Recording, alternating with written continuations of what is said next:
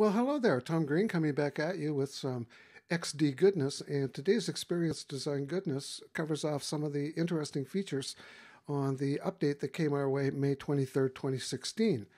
This is becoming a habit. This habit is not unsurprising. They're quite on record as saying that they will be regularly updating the application based on user feedback. And I'll tell you, it's coming out monthly, so this is a good thing. And I must say, the app is coming along quite nicely.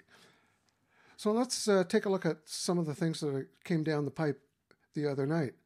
So if I select this artboard right here, one of the first things that they changed is something that drove me crazy and got a lot of people sort of talking about it when I did the color piece on XD last week.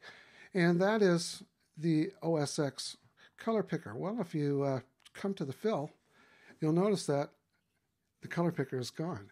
We now have an HSB color picker, so you can enter in HSB and alpha values, or even better, just move around inside the color picker and choose a color. Now, what I want to do is change the color of this artboard to a somewhat light gray, so I'll just move it to there. And I like that color, and I'd like to use it for all of my artboards, so I just click the Save Color Swatch, and you notice that the swatch is there. And we decide, we'd like to have a red in there as well. So we're going to add that to the swatches. And then at some point, you might decide, no, we don't need that red. It really is way too much.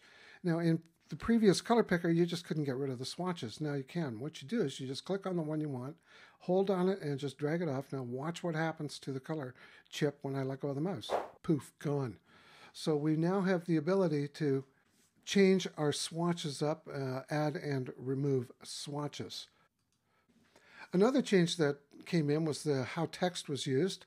So if I swing over to the text tool and just select, say, this word right here, or these two words right here, you can now mix and match fonts inside of text blocks. In previous versions of the application, you just couldn't do that. If you changed it to, say, Times Roman, the whole text block would change to Times, not anymore. So if I come over here and change it to Times and press the Enter key, notice the font changes. And not only that, I can change the size. So we'll change it to 24. And the other thing I can do is even change the weight. And then if I want, I can come further into the text and change the font even more. So let's just pick a weird font here. We'll go with, let's go with Trajan. And you can see you can make that change. Now, another really interesting feature is the fact that artboards are now scrollable. And let me explain how all that works. I'm going to zoom out a bit here. And I'm going to select this artboard. And with the artboard selected, now this is an iPhone 6 artboard. Now this technique, by the way, does not work with custom size artboards, so you got to work with one of the presets. But if I pull this down, you'll see that dotted line. That tells me the original bottom of the artboard. And if I let go, I've now got a new size. And I can now select this object here. And using the Option key, I can just add a couple of pieces to it.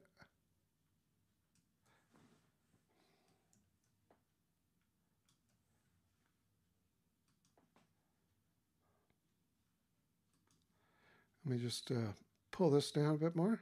There we go. And with this artboard selected, I'm going to come over to Prototype View. And I'm going to come to Preview. And if you take a look at it, you can now scroll up and down inside the preview. This is going to be great for things like long articles and slideshows and things like that. So there you go. There's some of the changes that are brand new to the update. I think they're pretty cool, and I look forward to seeing what else comes down the pipe from our friends at the Experience Design team.